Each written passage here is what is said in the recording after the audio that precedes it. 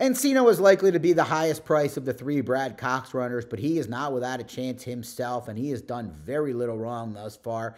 First three starts of his career over the all-weather at Turfway Park. He won two of them, and the lone defeat was on debut when he was bet down to favoritism. Broke terribly and still almost won.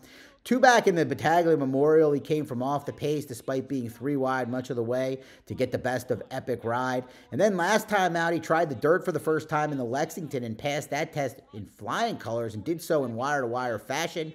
I know this one's been racing over the all-weather at Turfway, but there's little reason to believe that he's not a dirt horse as well.